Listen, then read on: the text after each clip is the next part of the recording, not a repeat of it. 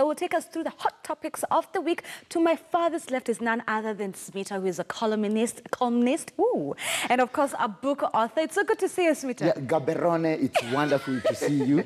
Yeah, and I really want that name to catch on. No. Yeah, no. Yeah, Gaberone. The name is Zinzi Smita. Let's not do this. Let's not do this. Of course, and next to Smita is none other than Queen, who is an editor here at the Standard Group. Let's talk about Queen for a moment and how gorgeous she looks. Queen, who dressed you? Because this is not you. No. This is me, okay? You focus on the dress, but you also look at the woman. Anyway, I'm dressed by none other than a talented designer called Olga Neto of Neto Fashion Design. You look gorgeous. Thank you. She made me look this nice. You know, Queen walked in here and then everyone was like, you know, exactly. Wow. And of course, today closer to me is Solo. Solo, who wears quite a number of hats, vying MCAs, vying president, but he's also an aspiring comedian. He's a writer with mouths. He wears a couple of hats. Guys, it's so good to see you. Good to see you. It's been a minute since you've done this. Yes. So first of all, Nashiska's in Song of the Week, and the fact that when we were playing it, Solo was like, they're even talking about press freedom. Yeah, that was one of the topics this week. Yes. I'll start with you, Solo. And I think that's what, you know, there was a lot of issues that came out yesterday when I was even watching. I even wondered why we did not see so much activity maybe in the city, but looks like, I don't know if this is a scenario, but looks like the media fraternity, their friends in the other counties, are the ones who are really vocal about press freedom. Are we getting it? Are we getting justice? Is media being treated fairly, the way they're supposed to be? So many issues came as well. Fun fact, we are number 6 as a country out of 180 in the world in terms of how our journalists are free to move about and tell stories. Number 96. Oh my goodness. Last year, Queen, was an election year. I can imagine. And we also how not only were Kenyans treated, but also journalists on the other hand, you know. What were your thoughts towards this whole press freedom as we mark? Okay, in a season where we are seeing handshakes, there's so many handshakes flying around. I'm waiting for that day when the government or the president himself is going to invite the media for a handshake, because we had a very abrasive relationship last year. We were banned. Yes, for a couple of days we lost business, and I don't think we broke up at some point. It's 2018, for goodness sake. It's 2018, yes, and for me, I wish we would be given the freedom, you know, to do what we are supposed to do. Right. Yes. Smita. I'm not sure what the lovely-looking Queen means by we want a handshake. Our work is not to shake hands with the executive, the first estate. Our work, like now, we know Baba is gone. He's inside the handshake. We don't know what he's doing in that cauldron, but he's away. We will ask about, I was very happy today when Gaberone, you are questioning things like the Eurobond, the 300 the Euro, billion, the 100 the billion credit that is going to be enslaving our children, which we are not sure about. You know, you can't be happy when the father of the house, Queen, is always going to the bank, because, you know, banks call you. So imagine if you took up all those offers, Barclays calls you, you're like, give me $1 million. Then Equity calls you, you're like, oh, I'll take that 300. So your credit card, you're like, That's how we are. We are now with the Chinese, all that hemisphere. When you look from Mongolia until London, whoever calls, they're like, You know, you say that, and I remembered a joke by Kevin Hart. There's a point at the time he said that he was so broke. Okay, of course it was a joke. That when he entered into a bank, he tripped the alarm system. That is Kenya. With that 300 billion, that is Kenya. We will walk into World Bank or wherever, and we will trip the alarm. Queen, you wanted to say something? What I mean by the handshake is, Smita, either way, we need each other. We need the government, and the government needs us. Because let me tell you something. When you were given the media blackout, we would receive information that we were needed to cover events at the State House, at government functions, and I asked myself, okay, you guys just banned us, and you still expect us to come and cover events for you. My point is, but cover them where? That is the whole idea. You see, Smita, we don't want to operate in a scenario, in a space where we have, you know, we are being presented with baits. You're being told, you know, if you do not do this, we won't give you advertisement. So I want us to have a very mature relationship where see, even you understand, but you see the handshake, there is so much that goes into the handshake. Yeah, these handshakes, people become very quiet. No, we are not going to be quiet. We are looking for maturity. Speaking of handshake, you guys saw yesterday, but not yesterday, but on Wednesday, when he addressed the State of the Nation, Babu Owino went and shook President Uhuru Kenyatta's hand. This is after last year's and his horrible remarks towards former First Lady and First Lady of Kenya. So, you want to jump on that? Politicians are, wait, sorry. I just have to say, politicians are such prostitutes. Because me, like, I'd read Miguna's book, that Peeling Back the Mask, was it? And I'd said, okay, if you insult me, if Solo insults me in the pub, we can forgive each other the next day. Yes. But that's a written, we respect the written word. Me, I said, if I was real, every time I read, I'm like Satan, I'm weak, so I'm a weak devil. What Miguna put in that book, this guy would never be my buddy. But look at Miguna and Raila. They became again, BFFs. And then now he's been deported, he's there cursing him from Toronto. So politicians never believe, But politicians... They really don't have friends. They don't have enemies. Yes. Yeah? They have got one interest, their guts, stomach. And how to eat our taxpayer money. Yeah. And I think, well, I definitely agree with what Smita is saying. Well, first of all, I need to say that it was good that the president extended that courtesy of saying, okay, we need to stop mudslinging, we need to stop fighting, name calling and all that. If I insulted you, if I vexed you last year, then I'm here saying I'm sorry, let us move forward. But again, yes, politics is strategy. Politics is a game. Politics is, it's never that serious. Yeah. The only sad thing I have to express is when two bulls are locking horns, then the grass is the one that gets hurt, because I'm thinking about all those people who lost their lives last year and all the families and what they are going through right now. Now saying that probably we are fighting for our liberation, we are fighting for this kind of a political status, we are fighting for the independence of the IEBC, So, and then all these people lose their lives. Then later, the same politicians who incited you to go and throw stones and attack your neighbors and attack your business fraternity, then they are shaking hands and moving forward. And you know who else is being attacked? Kanye West. So this is the deal with Kanye West. He appeared on TMZ. TMZ normally does this thing where they invite celebrity and they come and talk things out, like the way we're doing here. And Kanye West lost his mind. And he said, this is the thing. He said a lot, but the one thing that really stood out that had people in anger was the fact that he said, and I quote, slavery was a choice, all right? Here, take a look for yourself. Our feeling, how many people felt something that I said today? Raise a hand if you felt something that I said today. Do you feel that I'm feeling, do you feel that I'm being free and I'm thinking free? Yes. I actually don't think you're thinking anything. I think what you're doing right now is actually the absence of thought.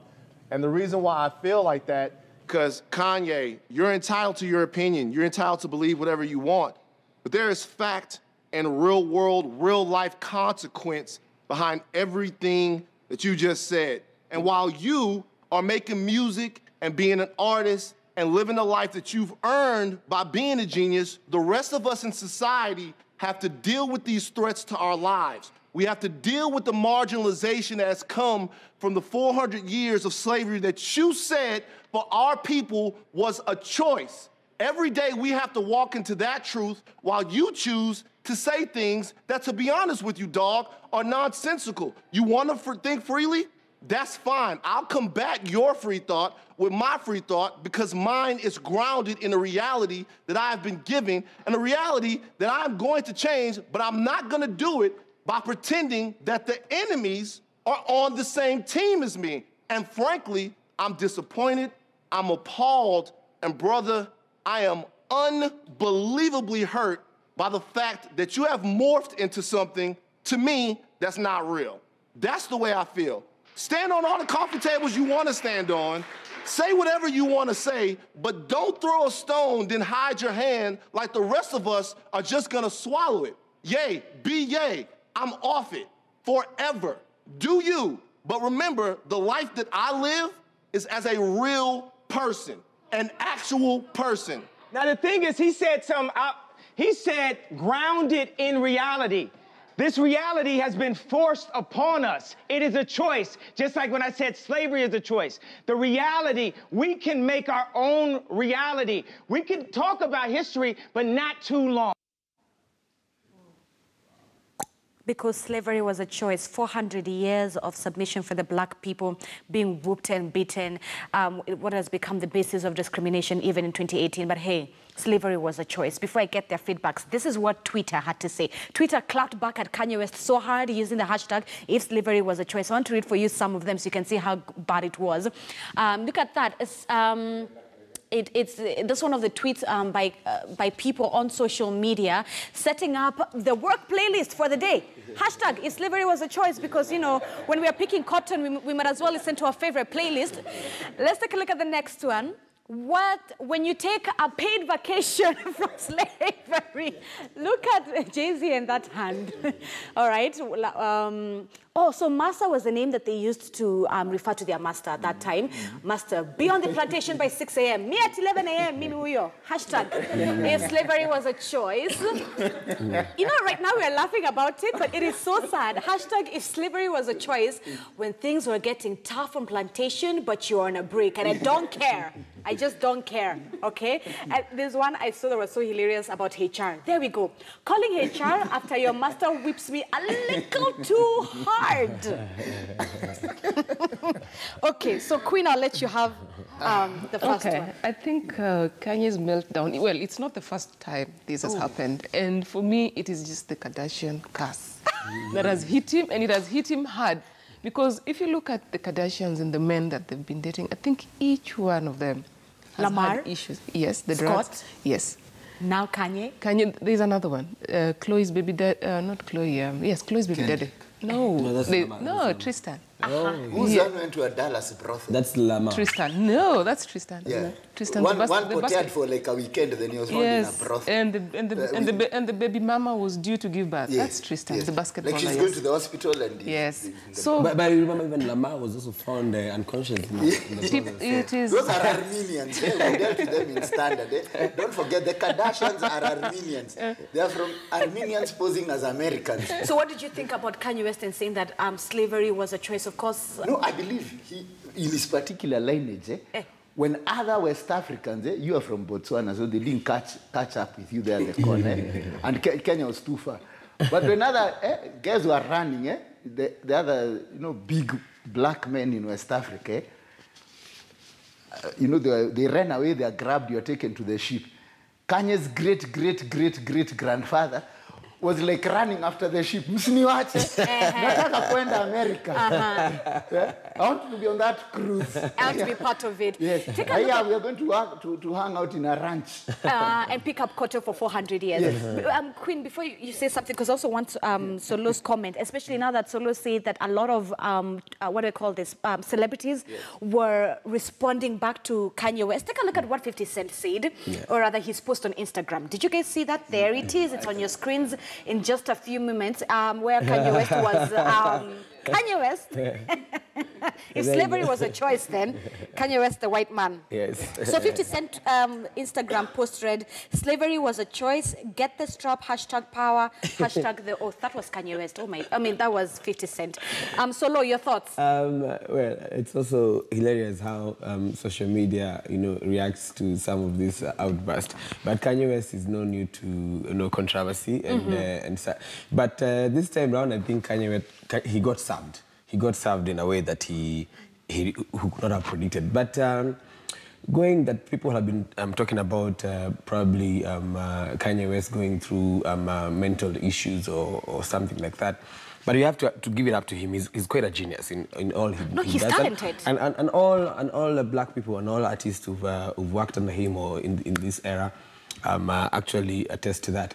But, well, on this one, I think he might have really gone a little bit further in injuring the emotions of a lot of people who have been facing, you know, the discrimination and fighting for black excellence in the US and even globally, and saying that, you know, we should stop these slavery, we should stop human trafficking, which is still ongoing in some African countries, unfortunately, and some countries in Asia.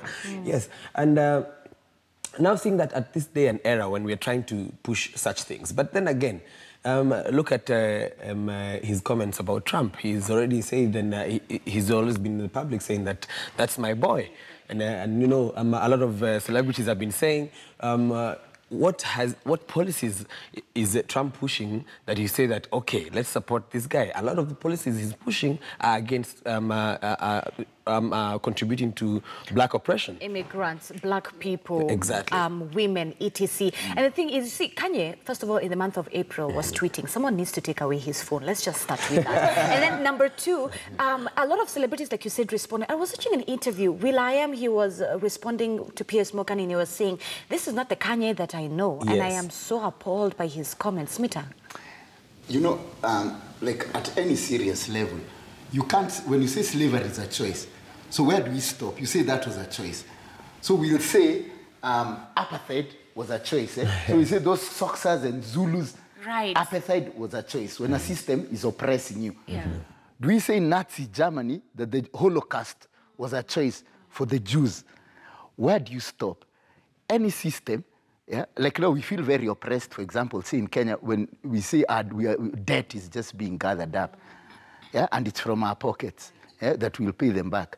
It's not your choice when there's a huge sort of social system or any global order like slavery was, an organized, systematic nuzzling of people. It's not their choice.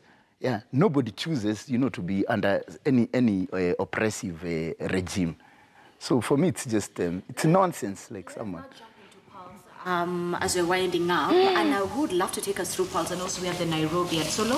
Yes, a lot of things that have been happening, including the Kanye's trade and, you know, all his outbursts. But clearly, if you look at that guy, you could see there was a bit of influence, which is he was probably not himself. But of course, Pulse was out and about all over the weekend, covering some of the biggest events that went down. And we all remember that one of the biggest events that we had, one of the biggest concerts we had was Rick Ross performing in Nairobi. Just the other day, we had the Safaricom Jazz in the International Jazz. We had Manu and performing alongside other big Kenyan artists. We also bring some on the spot, some of the celebrities who have been trending, which is, for example, we have Petra. Yeah. Petra, she's probably... What is that, by the way? That is page 6. Page 6? Yes, of the Paris magazine. Petra has been quite a good rapper, but in the recent past, I think after working with Calligraph Jones, we've been seeing her lyrical prowess coming up quite strongly, and people are saying that she should very, very easily, or in a very few days, be crowned the queen of hip-hop in Kenya and probably even in East Africa. But then another touching story was the story of one lady of the group Adonage. You know the group Adonage? The lead singer is called Kakimwihaki, and you know, after being in a relationship or in a marriage for over 3 years, she comes out and openly discusses about the bitter divorce that was caused by the dark days in her marriage that almost drove her into suicide. That's a very, very interesting story, because I don't know if you listen to some of their lyrics, they have some of the best worship songs, and you would not imagine that after going down the aisle, you know, in a very colorful wedding ceremony, that these things could be going on. But it's not even new, because even in the gospel industry, we've been seeing a lot of breakups that have been nasty, you know, from even the shortest stint of the ones who went to the US and married for 60 days. Is it 56 days? So probably also another point of concern that we should be talking about, what is happening happening in these gospel marriages? Why is everyone walking out? At the end of the day, they are human. They're also prone to challenges within the marriages. Come on, Solo. They're coming out, so many of them. I think that you both need wavuke sakafu kwa mwendo wa aste wakuje kwa pande yetu na tuendelee. And that main story. Yes. And the main story was what we did with the sailors in Actually. Yeah. There's this thing, this might be a bit controversial, Queen. There's this thing for, let's say, Me Too that has taken off. Oh, yeah. Yeah? And we are discussing, we looked even in depth, like at these 2 rugby players. Yeah, nobody's sure, yes, if it's a sexual assault or if it's like a ménage à trois gone wrong. Yeah. You know, this is a possibility. But what has begun to happen is these days, guys are never believed. It's us versus them. So you are supporting, you know, there's this language of you're supporting the perpetrator, that women are finally found a voice. No due process is being followed. People don't report things. So you say, oh, this one, there's a pregnancy that is going on. And then 60 days later, yeah, and I know it's controversial, but we are saying, and that's why it's a story. It's become us versus them. And I'm just saying due process should always, and I know what I'm talking about at a personal level, due processes should be followed in these things. Because even in ancient times, even the Bible, when Potiphar's wife grabbed Joseph, I don't know if you know that story, then he left his coat. He ended up in Egypt, in prison for 7 years. So I'm just saying, due processes should be followed. Not these social media kangaroo courts. Yeah? Somebody didn't even know what was going on, but they are just there. Yeah? Because of time, let us jump into the Nairobian. Queen, take us through the Nairobian. I was feeling fear. I'm feeling afraid, like, okay. Smita, I think we're going to have to take this meeting outside Zinzi's show, because I don't think... Queen is about to eat you alive, but we'll come to that. We're going to lose equipment here anyway. So we are not doing those movies at Avengers? Hold up. I'll see you later, Smita. Now, in the Nairobian this week, I think the spot once again is cut on public leaders, especially politicians. I'm looking at the stories, and most of them actually are touching on the way they carry themselves out, because we have an MP as well. In our list, we have an MP who, there are claims that he has neglected his family, and he's opted to stay in a lodge. Yes. Not even a hotel, a lodge for, is it 700 bob? Yes. Usu party. Yes. Mosquito You coils. can see where the deputy governor was locked in, and you can almost imagine. I think they're about to... So those where Nyambura comes and says, look, you better have the sleep and have some fun. Wait, Queen, continue. Please. I would just myself. Please, yes. I think, okay, moving on, we also have the youngest member of parliament. Yeah, again, he was, somebody accused him of assault.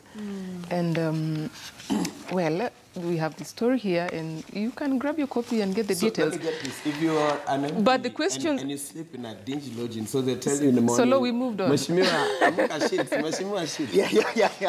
Solo, we moved on. Okay.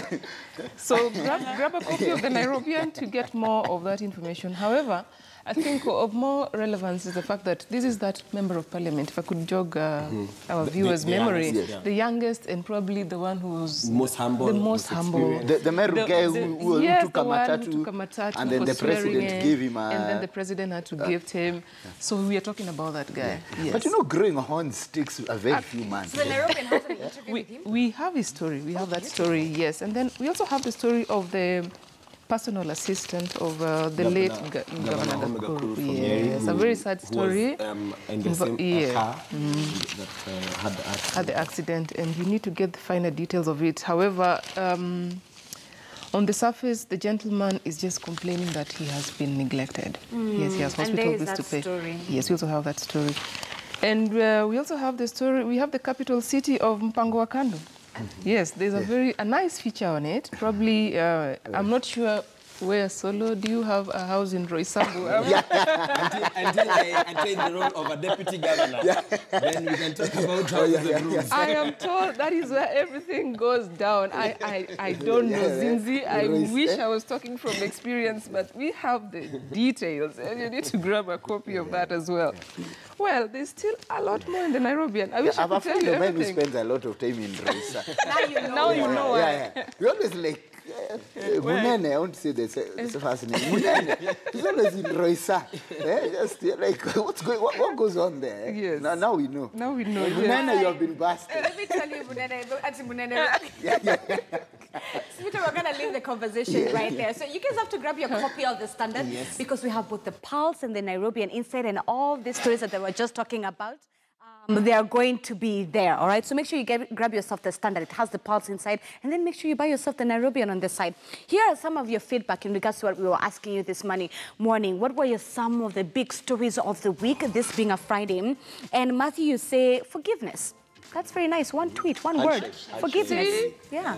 All right. And then Silva, he says the State of the Nation address. All right. So those are just some of your feedbacks in regards to what we were asking you this morning on Twitter. What was the biggest story for you this specific week, Moso? There it is. There is that specific question. What stood out for you this week? There's one specific tweet I have seen in regards to sports that has actually stood out for quite a number of our viewers this morning. There we go. What stood out for me was Harambee Stars. That's one tweet that reads, Harambee Stars appointing a new coach, okay? So Justice says that. For him, it was the Harambee Stars. Well, you guys are here talking Suji handshake and forgiveness and State of the Nation. People within Harambee were moving forward. So for Justice, it was Harambee Stars appointing the new coach. And that story, rather that tweet, brings us to a wrap to yet another beautiful week. And I had none other than the pleasure of their company from Smita to Queen and Solo, who are ending it here on Hot Topics. See you again very soon. I'll be with you tomorrow morning on Weekend Express. We have so much planned in regards for that. So make sure you keep it KTN News. Up next is News Center. Bye-bye for now.